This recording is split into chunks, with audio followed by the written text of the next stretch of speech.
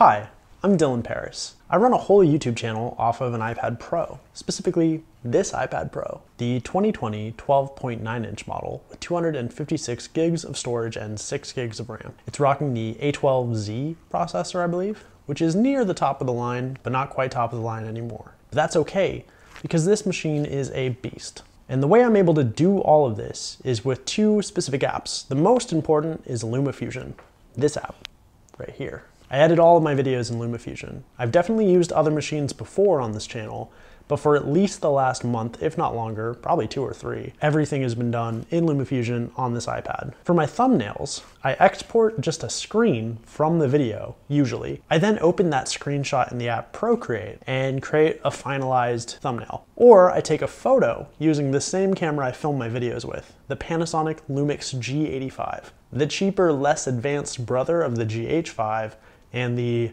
more expensive, more advanced brother of the G7, I believe. This camera is a workhorse. For what I do, it is perfect. There are some cons, primarily the autofocus. I used a Sony RX100 Mark V for a little while, I think the Mark V-A. It was a much better autofocus system, but much worse at 4K long form capture, which is what I use this thing for all the time. To make these videos possible, I record on this camera, both the video and any thumbnails I want to take pictures of. I then use this USB-C hub adapter thing. It has USB-C, 3 different USB-A ports, 2 of which are 3.0, Ethernet, which I never use, and then SD and micro SD, which I use every time I make a video. For SD, I'm getting my video capture off of this camera. For micro SD, I'm getting the audio off of my recorder. I don't always use an audio recorder, but if I'm going to talk during a video, I use my Zoom H1 handy recorder with a really cheap lapel mic. This sounds so much better than what comes out of this, primarily because of room tone and because of just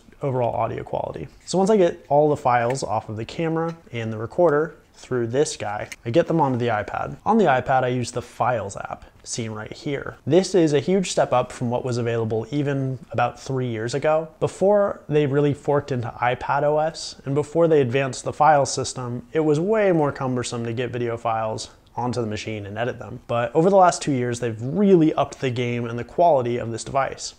And now, using the Magic Keyboard or just touch and using the file system, I'm able to access files and edit them in a way that feels very similar to something like a Mac or a PC, with the added benefits of the power of this machine, which we'll get into soon. So here, I just go to Lumafusion, go to User Media, Shared, and here I just drag all of my files directly into this folder, either from the Lumix or from the handy recorder. Or if I'm, like I'm doing now, recording my screen, using the built-in recorder, I then drag the recording from the Photos app into this folder as well. Once I've consolidated my media, I then go back into Lumafusion. In Lumafusion, I then go to the shared folder, and everything I just showed you in files is here. Then I can simply drag and drop clips into the timeline, which I'm not going to do here, but it's how I made this video. I have a few different types of videos, talking head ones like this, and then performance videos, where I just film myself making something from scratch on a synth, an iPad, a Groovebox, lots of different things.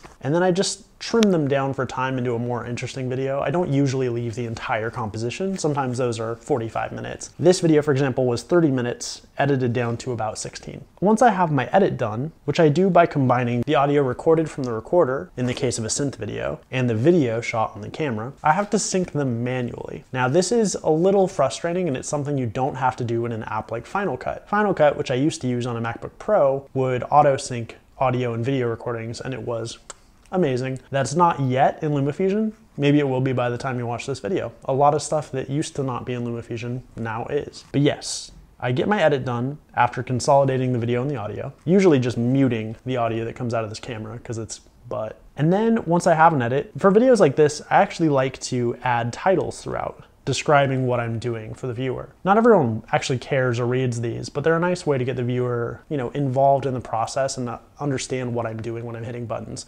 I did not originate this concept. This is a very, very popular way of making videos. Red means recording is a great example of someone who's been doing this for a very long time. But yes, that's an example of a synth video. If I were to go to my projects folder, normally I purge all my projects. You shouldn't do what I do. As I learned in film school, you should export and back up all your stuff. But what I do for most of these is upload them directly to YouTube and then delete the video off the iPad because I only have 256 gigs of storage. Because of that, I don't normally keep a lot of projects on here, but I kept a couple just to show you different examples of the kinds of videos I do. Here is an example of a video I put out that was a beat made on the MC707 and very inspired by The Mandalorian. I don't actually sample The Mandalorian because I'm very scared of Disney's copyright hammer, but I use tones and sounds similar to the stuff that Ludwig Göransson is using, or Ludwig Göransson is using in the soundtrack for Mando. So in this video, if we go out of the project window, we can see that I had two capture sources.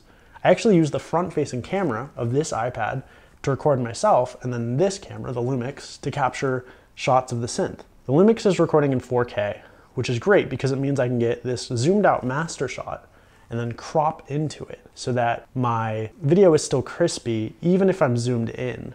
This video is much less crispy. It's a front-facing recording. I don't know what the resolution is, but through a bad combination of ISO, image quality, sensor quality, what have you, this video here is much less aesthetically pleasing than the video on the Lumix. Someday, I will probably have multiple cameras like the Lumix, but I try to use what I have and not buy too many things for this channel that are unnecessary.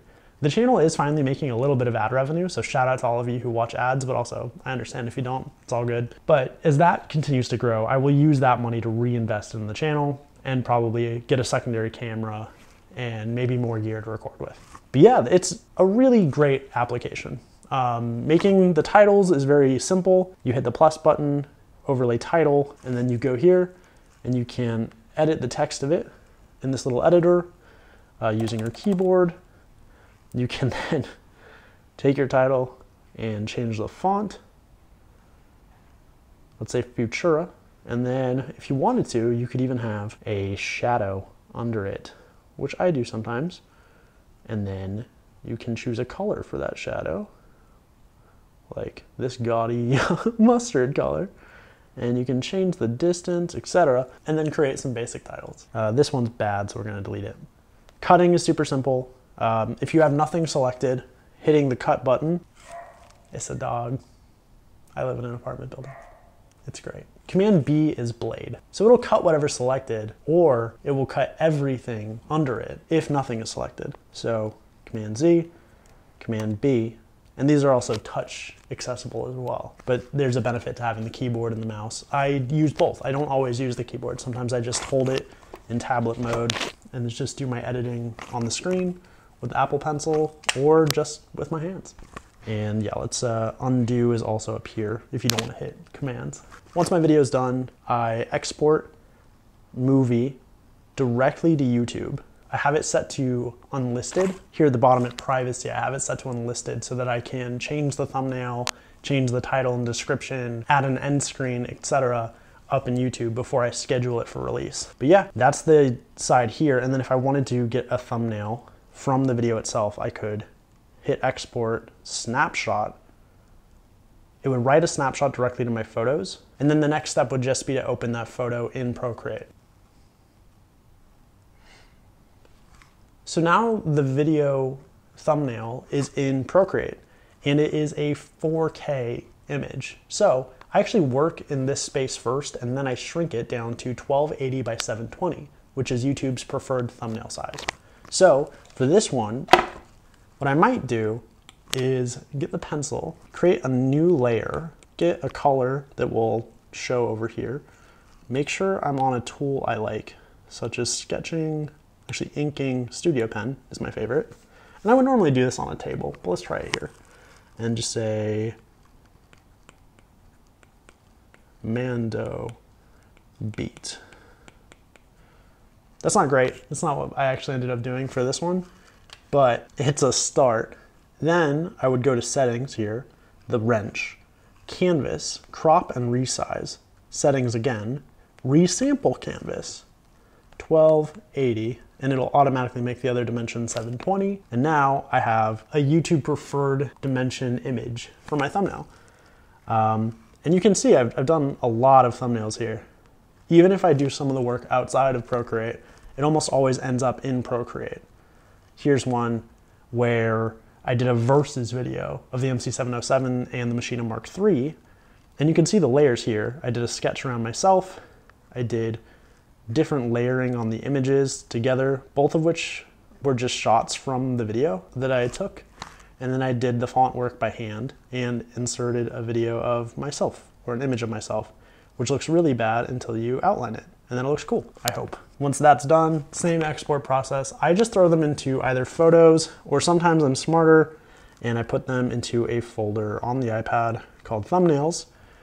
If you were trying to consolidate and keep track of everything, thumbnails or some kind of folder like that, which I created, which is very easy to do. Just at the main folder, create a folder, call it thumbnails, you know, that simple.